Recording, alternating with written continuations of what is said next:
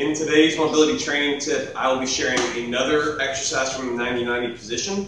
And this is great for overall just getting our hips to open up for the day, be able to ground our energy through our core and out through the rest of our body. If our hips aren't mobile and we don't have a great active control of our hips, it's going to be very hard to not only be a good athlete, perform well at a high level in whatever sport we're looking to do, but in overall life, if your hips are clunky, not working very well, not very oiled, you're going to have trouble, I think, having a good quality of life because we sit a lot and all that adds up. And so doing this type of work is going to help negate that and help you be more vibrant, more healthy, etc. Okay, so we're in the 90-90 position like we did before.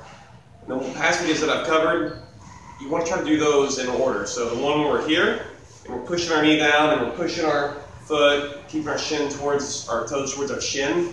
We're pushing down on the ground, we're pushing ourselves over. Okay, so you do that one. And then we've done this one here where we're holding in an isometric contraction, feeling the outer part of the head, keeping our head stacked over our hips. Those prime you for this one where we're going to be here, chest up, still, same setup. Then we're going to move and create some active control of our leg. So previously we've done a lot of pure isometric work to open up the hips. Now we're going to exhibit active control of our hip. And so if I'm doing this active control, notice I keep repeating that. Think about what it means, active control.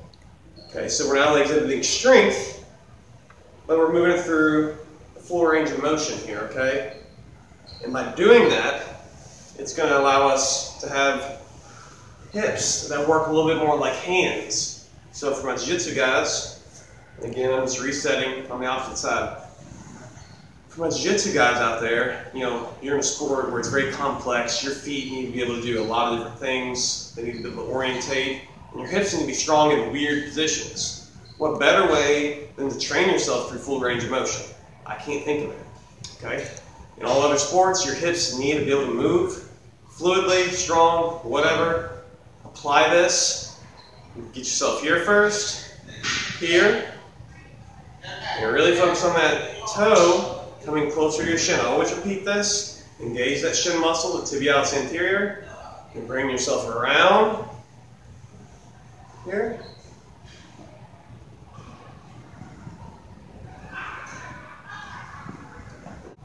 Hope that tip treats you well, guys. I have some big things coming up in the new year. For one, I will be getting a new camera.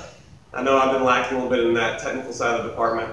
But I'm shopping right now, looking for something good and new. Hoping to bring you a lot of good performance training tips this year.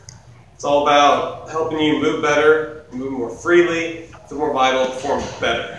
That's the goal. If you like this video, please hit that like button, subscribe, share with a friend. It means a lot. I'm putting my heart into this work, so it can help you. So it means a lot if you help me get the word out a little more. So appreciate it. Have a good day, guys. Peace.